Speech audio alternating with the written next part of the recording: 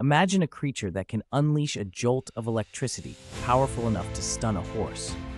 Meet the electric eel, a marvel lurking in the murky rivers of South America. Despite its name, this slippery powerhouse isn't actually an eel, but it has a supercharged secret.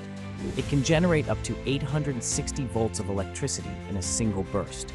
How does it do this?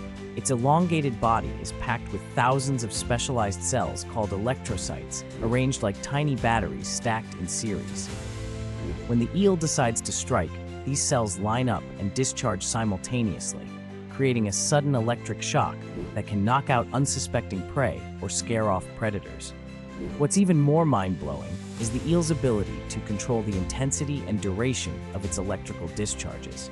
It uses mild pulses to sense its environment and communicate with others, and only unleashes the full force when hunting or defending itself. This unique adaptation makes the electric eel one of nature's most extraordinary living batteries, turning simple river water into a stage for electrifying feats that continue to fascinate scientists and nature lovers alike.